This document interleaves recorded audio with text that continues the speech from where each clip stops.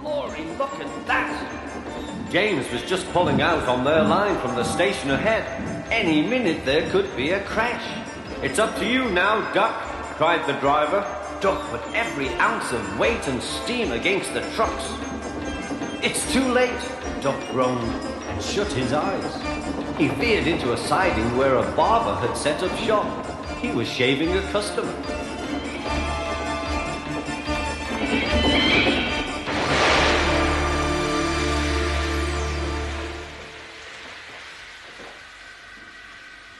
The silly trucks had knocked their guard off his van and left him far behind after he had whistled a warning.